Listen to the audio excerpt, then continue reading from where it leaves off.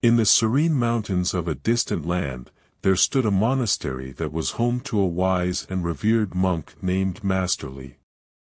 His reputation for unwavering self-control had spread far and wide, attracting people from all corners seeking guidance and enlightenment.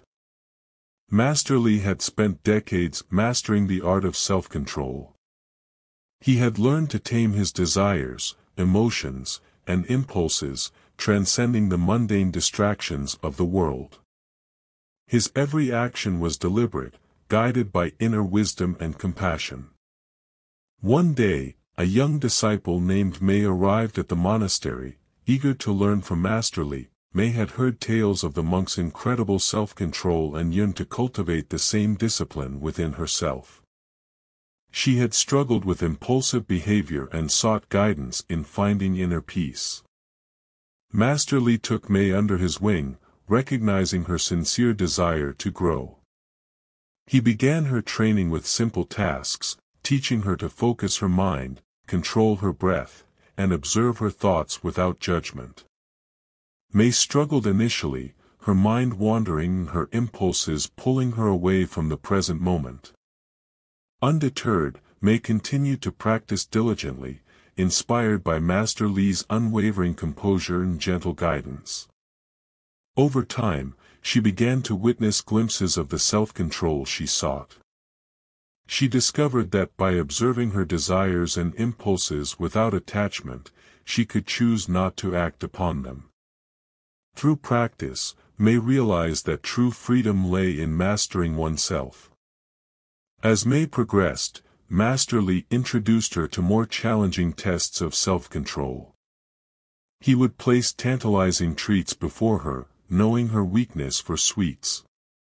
Mei would sit in meditation, observing the desires and cravings arising within her.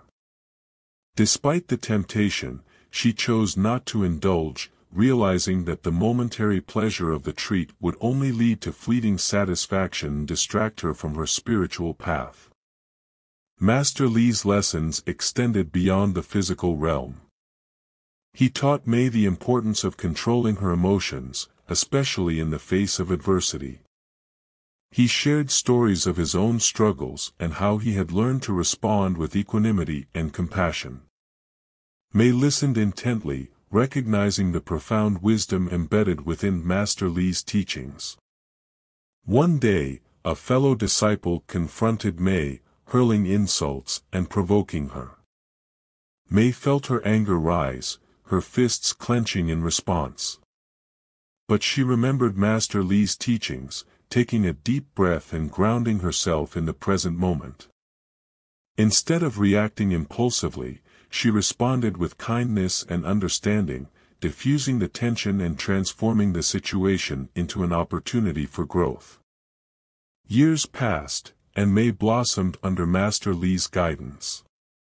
Her self-control became second nature, woven into every aspect of her being.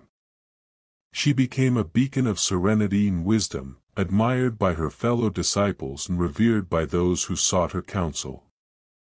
Upon Master Li's passing, Mei assumed the role of guiding the next generation of disciples. She carried the flame of self-control forward, teaching others to navigate the complexities of life with grace and discipline. Her gentle yet firm presence inspired countless souls to embark on their own journeys of self-discovery and self-mastery. In the annals of the monastery's history, Master Li and Mei's names were etched as paragons of self-control. Their story resonated through the ages, reminding humanity of the profound transformation that could be achieved through disciplined choices and the mastery of one's own mind and heart.